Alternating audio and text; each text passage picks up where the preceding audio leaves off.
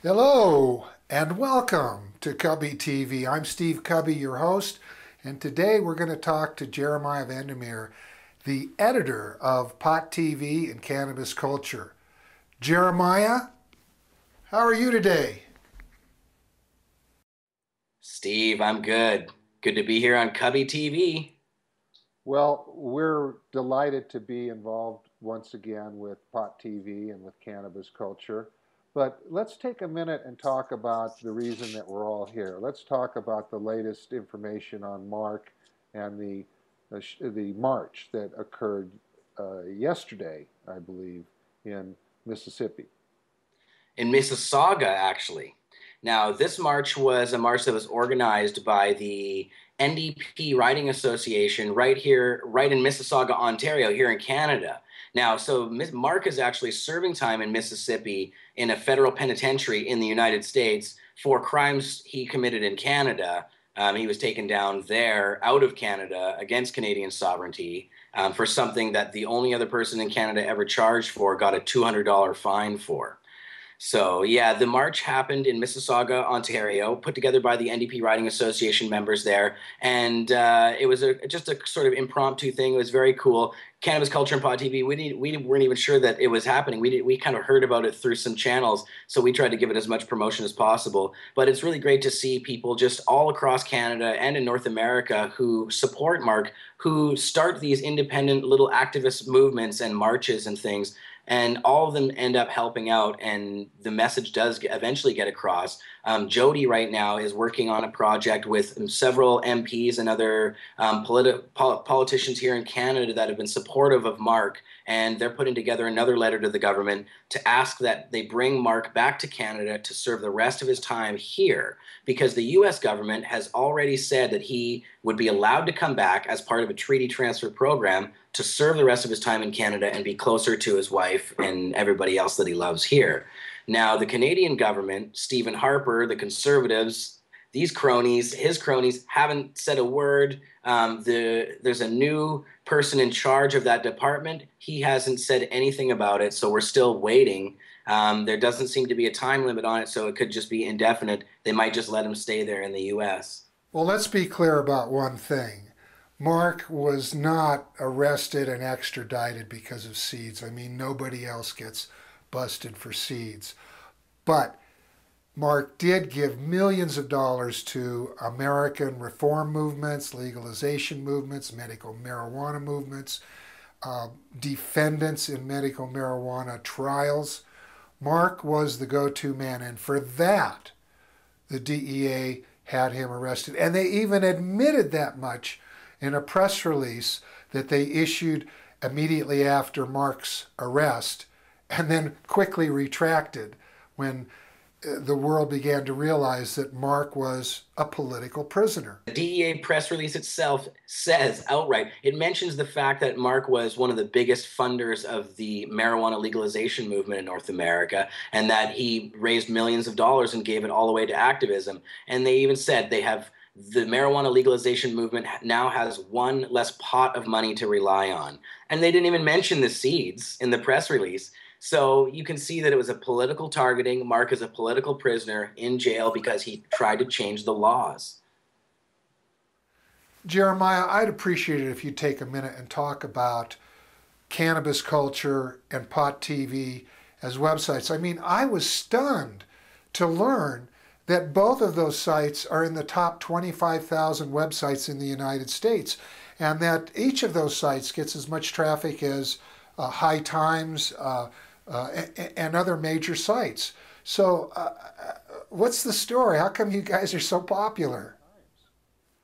That's right. Our website is really busy right now. Our numbers are growing every single day. We do rate really highly. We do traffic comparable to all the major pot sites, and often we do more than them. High Times, Normal, and everybody else. Our numbers are really big. We've been around for a long time. Cannabis Culture has been online since almost the very beginning, and it's been 15 plus years. My goodness, even Pot TV itself has since 2000 been online, one of the first video streaming sites, and it was streaming pot videos. So at the same time that Pot TV came online, our major public broadcaster came online, CBC, and launched video broadcasting the same time as Pot TV. So Mark Emery and the money he made selling seeds and put into activism really had a huge effect, and he was there early doing it before anybody else. Now, Jeremiah, as the editor of both Cannabis Culture and Pot TV, you're more or less sitting in the captain's chair on the Starship Cannabis. And I'm wondering, what is your view? What is your outlook? What do you see sitting in that chair, sitting in a central place of coordinating and relaying all of the information and efforts of the drug policy reform movement? What does that look like sitting in your chair to you? Well, I'd say that there's a lot of positive things happening in the cannabis universe right now. We're seeing, of course, because of Washington and Colorado in the United States, massive changes happening. There's a momentum and a positive feeling all across North America that things are finally moving in a reforming direction, actually changing these laws. And even on a federal level, we have some politicians coming forward. We have Holder at least giving lip service again to saying that he's going to leave Washington and Colorado alone. So that's giving a lot of positive feelings to everybody. There's still, of course, the reality of the United States situation where Obama and his government is cracking down on the states themselves and not necessarily letting them do what they should with the medical marijuana scene itself. So we'll see if they try and do the same thing with the recreational marijuana scene. It's a little different now because in Washington state you have the authorities setting up government-run stores to actually sell pot. They're ironing out the details. So, all of these things have an effect, and the momentum has an effect. Now, in Canada, things are a little different because we have moved backwards. We've regressed in the opposite direction where we have now mandatory minimum sentences for things like as few as growing 6 plants. You go mandatory sentence, 6 months in prison. 6 months for 6 plants. And that's because we have a very hardcore neoconservative government, Stephen Harper. Now they've moved in the opposite direction, while at the same time there's positive things happening even right here in the province with Sensible BC, which is a ballot initiative campaign spearheaded by the former editor of Cannabis Culture, Dana Larson. And this campaign could see up to an ounce of marijuana decriminalized in British Columbia, made a lowest police priority, and defunded completely on a police level so they couldn't really go after people for it. So it seems like that pendulum swinging back and forth, and there's good things and bad things happening, but overall the feeling is one of positivity. So now we get to the big question, Jeremiah. Pretend you're an American tourist in Vancouver. Where do you go to score weed, to get high, to participate in the cannabis culture here in Canada? Oh, well, you have to come to Cannabis Culture headquarters, of course. I'm a little biased because I happen to work there, but I think that it's probably the funnest place to come in Vancouver if you're a pothead. We have 3 floors of Hempire, Pot Mania, 2 floors of vapor lounges. We have one of the biggest bong stores in Vancouver. We have the Pot TV studios, the Cannabis Culture offices. We have the Herb Museum, which is the largest drug war history museum on the planet. It's a pretty amazing space there. And of course, Vancouver isn't just known for us, the cannabis culture. There's a big pot block where we are on Cambie and Hastings, and there's other vapor lounges and head shops all around that area. We have seed companies, several of them on Hastings Street. And of course, Vancouver's full of beautiful outdoorsy parks. There's endless places to smoke pot in Vancouver. It's really like one of the cloudiest cities around, and it's not just because of all the rain we get. It's a lot of fun out here. I mean, come out here and I'll show you around and I'll take you to all the great spots. But 307 West Hastings, if you're in Vancouver, the Pot Block, Cannabis Culture headquarters, it's the place to be. Now, Jeremiah, you had someone that you wanted to introduce to our audience. Oh, I have Mr. McMahon here, Opus 420, one of my Pot TV cohorts. That's right. Myself, me and Mick are going to be hosting the Prairie Harvest Medicinal Cup on October 3rd to no, October 4th, 4th, 5th, and 6th. 4th to 6th. That's coming up this Thursday, Friday, Friday, Saturday, Sunday. And yeah, it's going to be pretty amazing. That's in Saskatoon, in Saskatchewan, up here in Canada.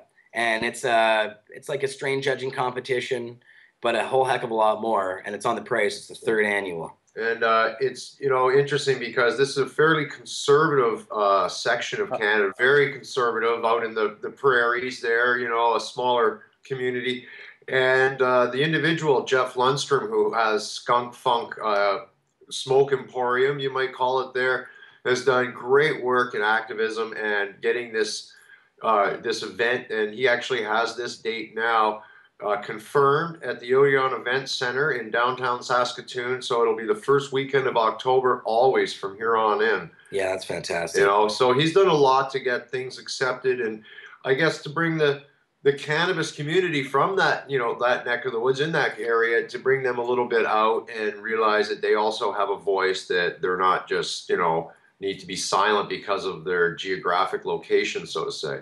Right. Now in Canada, of course, we have Vancouver and Toronto, and they get all the attention for the pot movement, you know, activism that they do. And of course, the police here in Vancouver are really sort of a lot easier to us. They're easygoing. They don't crack down on us as much. We have, like, you know, 6 people here in Vancouver last year that were charged with marijuana in the whole damn town. Yeah, the whole city of Vancouver, there was only 6 arrests for possession of marijuana. Right. That's a little different on the prairies. That's a little different in Saskatoon, where the police are still aggressively pursuing potheads.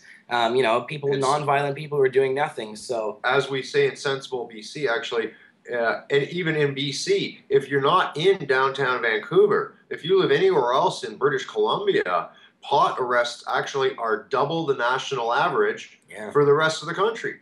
Yeah. So that's one of the things that Sensible BC that we're trying to, you know, bring to the attention. A lot of people are shocked. They go, "What? This is BC? Isn't it like almost legal there?" And I'm like, only if you're in downtown Vancouver, yeah, maybe, but anywhere else, you stand twice the chance of actually being arrested and having to appear before a judge for simple possession of marijuana as an adult. That's right. And that's why you can come to Vancouver, and there's such great pot tourism here in the city, but you wouldn't want to try that in many, many other places in Canada. Yeah. You know, we don't want to give Americans the wrong idea that pot is anywhere near legalized up here, because it really isn't. Yeah. You know, it's not so bad that we have to, you know, cops kicking doors down and things like that, but you do, you know, it's prudent to be careful up here. You don't need the wet towel by the door so much, but you know, you do want to be sure that you're not offending somebody. You know, maybe somebody isn't a little bit put off by what you're doing. Yeah. Otherwise, you might want to go somewhere else, because they will phone, and if they make a complaint, cops are obligated. They have to come. Make friends with your neighbors. That's what I always say. That's right. See if they want to talk. Yeah. That's what they call the cops, because you didn't invite them. That's right. Exactly. Well, it's been great hanging out with you guys, and I want to thank you personally for all that you do for freedom and cannabis legalization. You guys are awesome. Thank you so much for being on the show. Thank you. Thanks, Steve. Thanks a lot for having us, Steve. It's good seeing you again, man. Great to have you on Pod TV. When you close your eyes, the image comes in.